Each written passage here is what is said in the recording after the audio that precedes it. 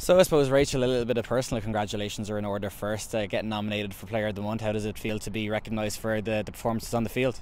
Yeah, I'm absolutely delighted to be recognised. I mean, you can see the competition in the league is absolutely madness, so even to be in the six, I'm absolutely delighted with myself.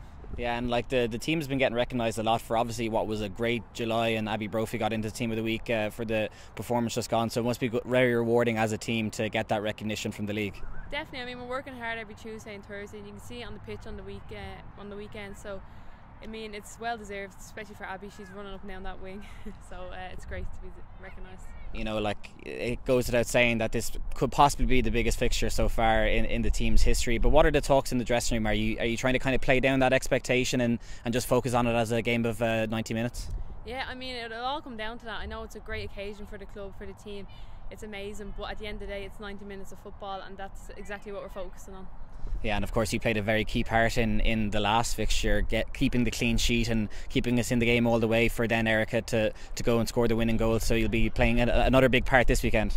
Absolutely, I hope the team can do it now on the weekend, and we just enjoy it and get the win.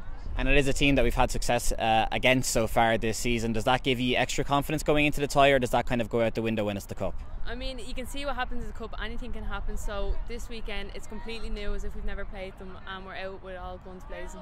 And I assume with the magnitude of the game, you'll be hoping for a few extra seats filled in Dalymount this weekend. Absolutely, you can see the support all over social media coming up to the game. It's absolutely fantastic to see. So we're hoping the seats are a bit full this weekend, definitely. Great stuff. Well, best of luck at the weekend.